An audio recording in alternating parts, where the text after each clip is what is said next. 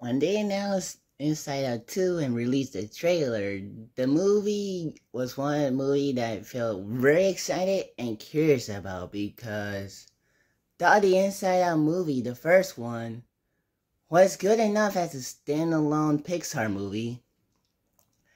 But I guess they wanted to explore new things of how Riley would go when she gets older, and where in this movie she'll become a teenager. And I think that's kind of an interesting idea. And so today I want this June until the 14th when Inside Out 2 comes out, I want to do something similar I did with Wish, where it's like watch and review a movie and one extra show for its excitement and journey to it. And this one, it will be the journey to Inside Out 2. Begin the intro. Orange? Who made the console orange? Do I look orange? I didn't touch it. Orange is not my color. Not me. Hello? Ah! Oh my gosh, I'm anxiety.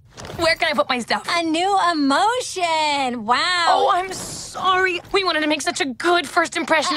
What do you mean, we?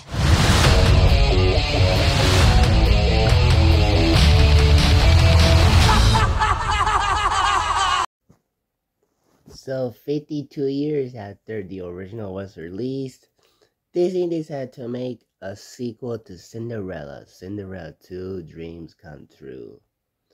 And if you've seen my review for the prepared version Disney's Wish back in November 2023, I really love the original. It's a true classic. The animation is wonderful. The mice sequences are hilarious. The backgrounds look nice. The music is nice to listen to and hum as well. And the story is a simple story, but that's okay. I love that first movie. And when I was going to watch this film, I was gonna think I was gonna have one of the worst movies of all time. It's not one of the worst movies of all time, not even close. But I thought this film was okay. Because there's nothing like super good or spectacular about it. It's just a standard children's animation entertainment for DVD. I'll give some praise, because the way the movie plays out is that it's more of an anthology movie where the mice and the fairy godmother tell their own stories of a continuation of the Cinderella. And the first half of it is about Cinderella preparing for the dance at there's this woman that reminds me a lot of the Lady Tremaine because of her evil personality and attitude towards Cinderella, which feels weird to say since Lady Tremaine appears at the final part of the movie. And then Cinderella, after finishing the preparation to the dance, everyone starts dancing, and Cinderella and Prince Charming live happily ever after. And then second part, Jack is the mouse, the main mouse, has a hard time being a mouse because there's this lady that is attacking Mouse a lot, and Jack feels bad about it. And then Jack was trying to talk to Cinderella, but a bunch of weeds and horse stopped him from doing that, and decided to make a wish to become a human named Sir Hugh.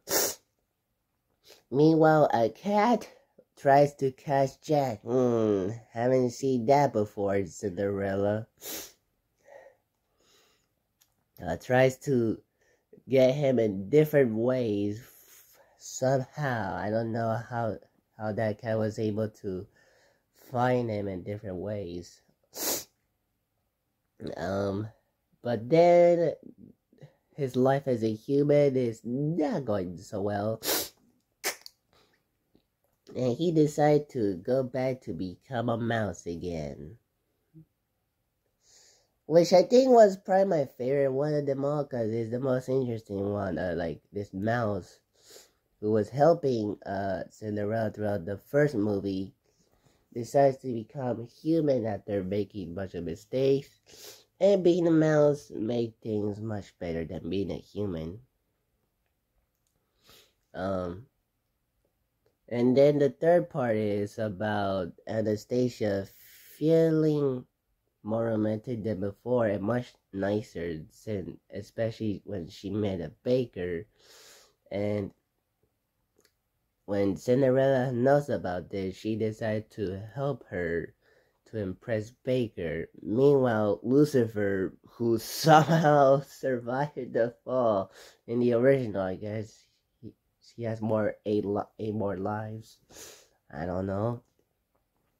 But while attacking mice, he fell for the same cat from the second part, and the main deal with a mice to impress the cat, but then he betrays the mouse to get them alongside the cat. But once it failed, the cat broke up with Lucifer, and the deal was off between the mice and Lucifer, and never gets resolved, which is quite messed up.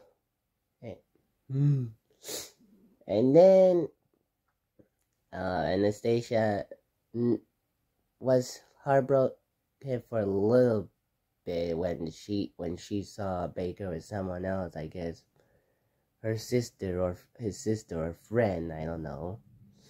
But then Baker noticed her and decided, but then followed her and managed to give her a flower. But then late feminine is against doing this, but Anastasia refused it. And then it ends with the dance. So I think this movie is fine, because this movie doesn't have something horrible in it.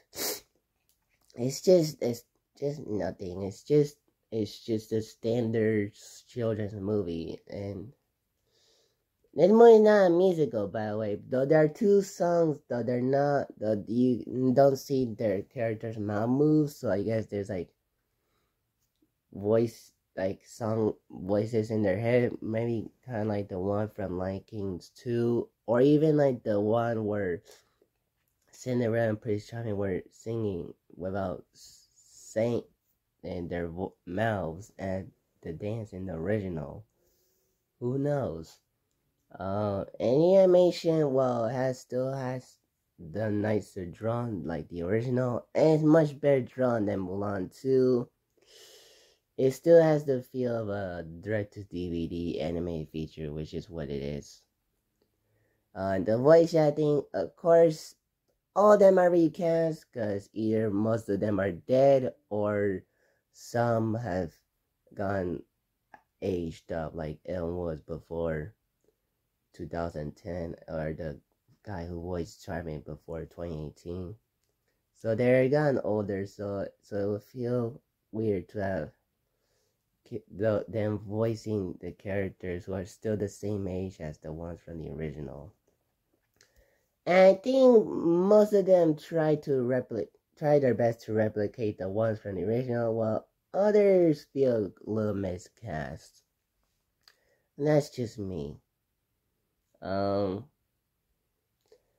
And yeah, that's all I can say about Cinderella 2 Dreams Come True. I don't think I have desires to watch Cinderella 3.